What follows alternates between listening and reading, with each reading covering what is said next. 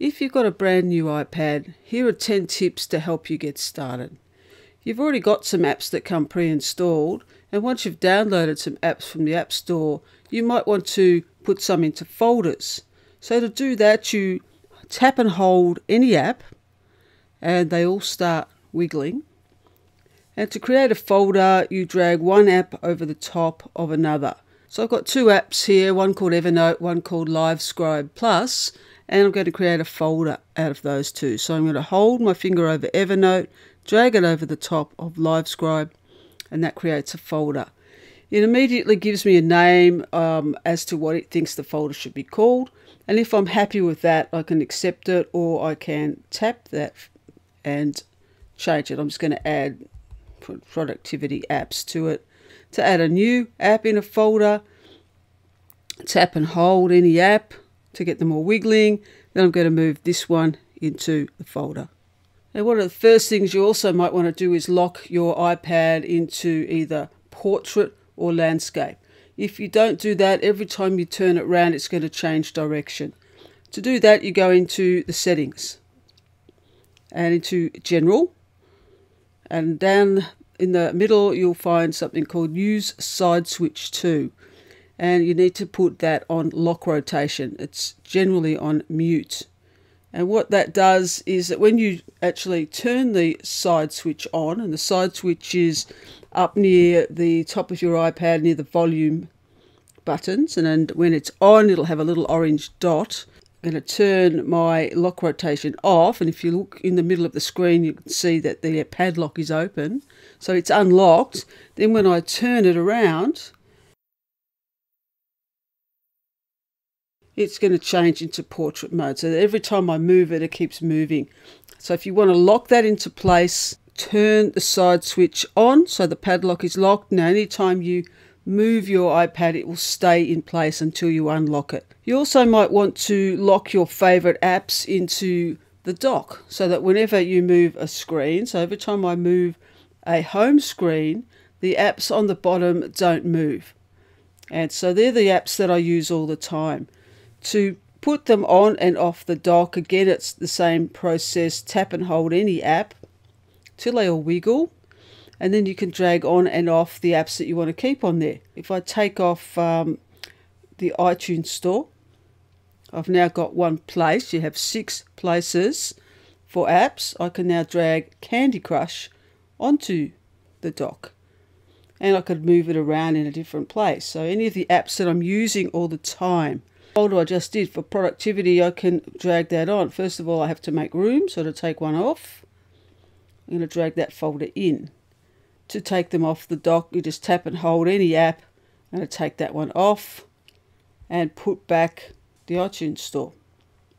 You can also add icons to your home screen. So instead of making a bookmark when you come across a website in Safari or any of the other web browsers you might be using, like Chrome, you want to save it as an icon. So if I go into Safari and go into a website, and if I want to find this website again, it's much quicker if I can just tap once from a home screen, and that will open Safari and open the website. To do that, you tap the sharing button and add to home screen. You can rename the website. This website is called iPad Learning, and its web address is that second row, technologyfield.com. I can't change that, but I can change the name. The cross on the keyboard will delete letter by letter. I'll put that back in. If I tap the cross in the actual heading label, that will delete it altogether. Then tap add. Now that adds that website to your home screen. So here it is here, iPad Learning, and if I tap that, it will open Safari and go straight to that page. Double tap the home button and you open up the multitasking view.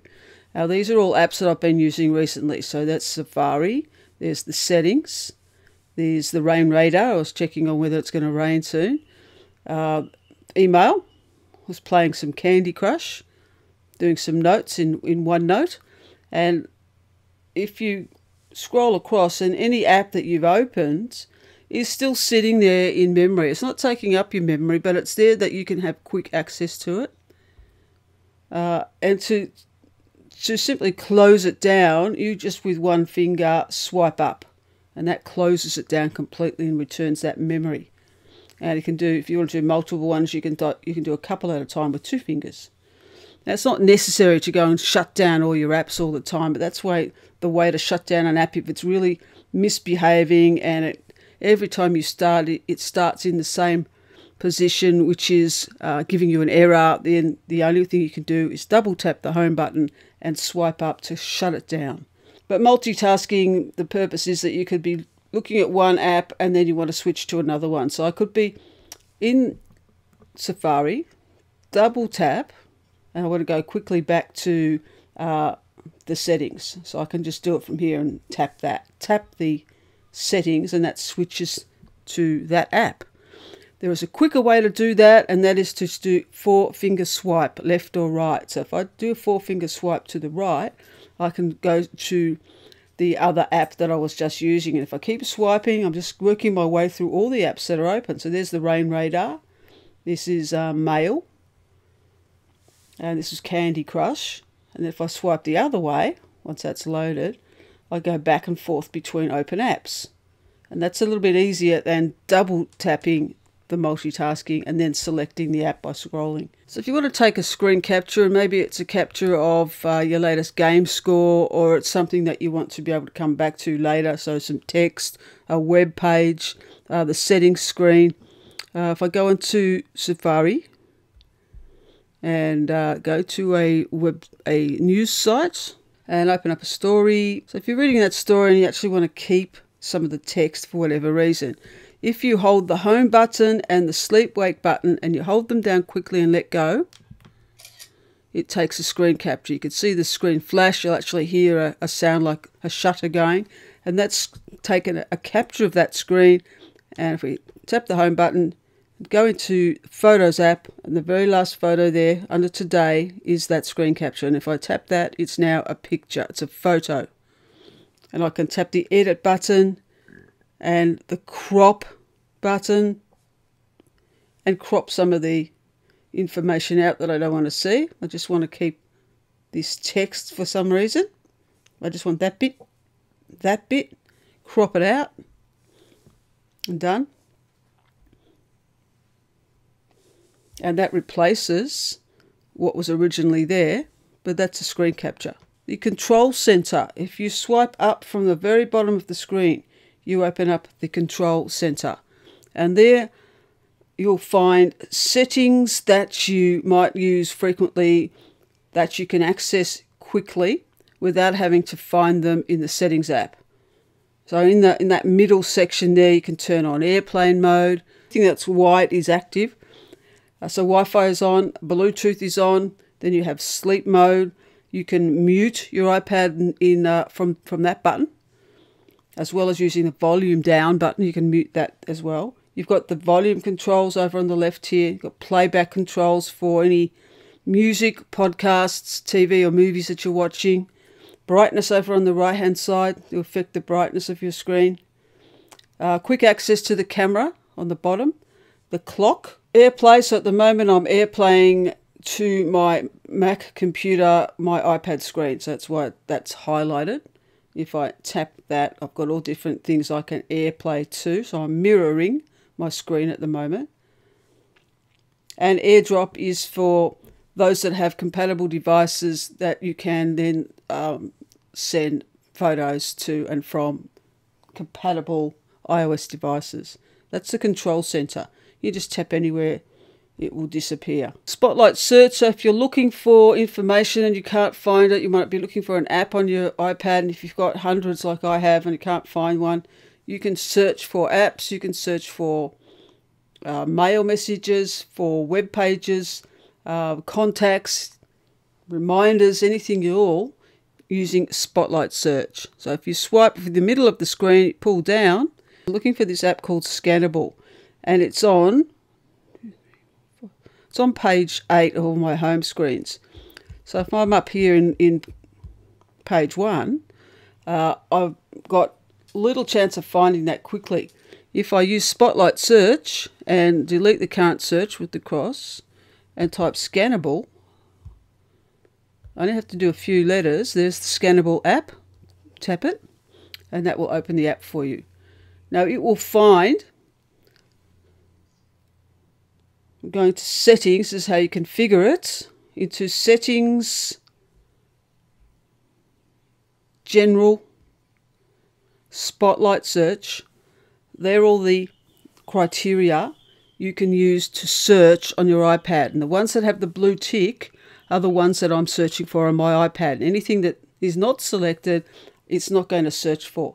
So if I wanted it to search for podcasts, I can tick it. If I want to reorder what it finds, I can use these handles and move it up and down in order of importance. At the moment, the first hit is applications. If I change that to mail messages, and then go back to general, home button, and search again, and let's look for, I'm looking for some mail messages from somebody who sent me some email about some tips. Now it gives you the top hit, which it thinks is the top hit, and hide the keyboard.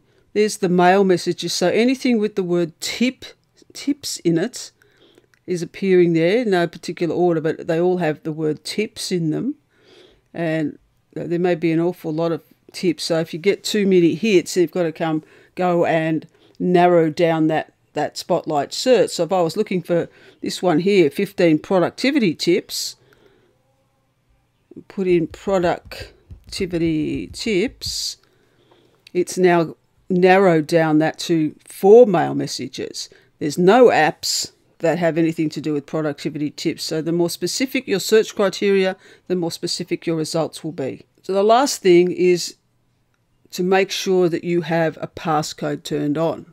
When I turn off my iPad and turn it back on, I have no security. I can swipe and I am straight back into to the contents of that iPad, which is not secure. So you need to put a passcode on, whether that's a simple passcode of 4 digits or a more complex password like characters and numbers and special symbols. So in settings, passcode, you've got to turn it on, turn passcode on. Put in your 4-digit code twice.